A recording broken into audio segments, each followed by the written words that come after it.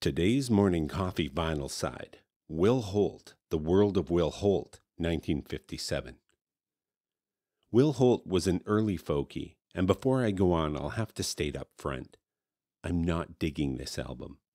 Aesthetically, it just rings hollow to me, and listening to it is a bit of a drag, particularly in contrast to yesterday's Lonnie Donegan spin, where Lonnie synthesized elements of blues, country, folk, and jazz into a hybrid form of music that was so compelling that he ignited the imagination of a nation of youth that then inspired the world.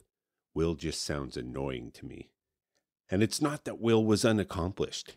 He was right there in the midst of the early days of New York's folk scene, in Manhattan's West Village, helping to craft and create the template of the folk singer that would kick off the late 50s and early 60s folk boom.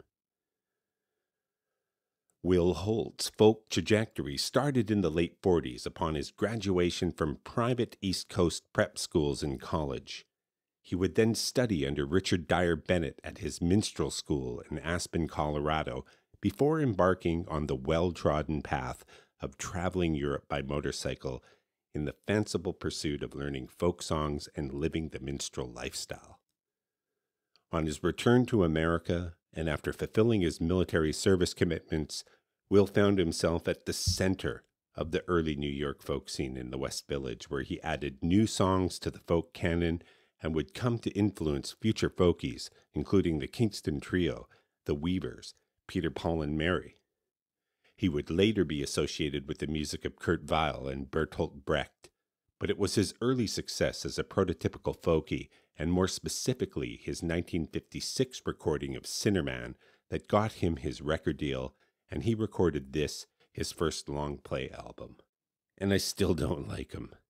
And that dislike is a bit irrational, but I can't stop thinking about one particular movie scene. You might even be able to guess it as I listen. It's John Belushi's encounter with a folk singer mid-serenade while traversing a crowded stairwell in the film Animal House. Now, I won't be smashing any guitars, but something in the timbre and the conceit of Will's folk persona here just doesn't work for me. Something in its artifice is just rubbing me the wrong way. And I'm not sure if this is saying something about Will or if it's simply revealing something about me. At least the coffee was good today.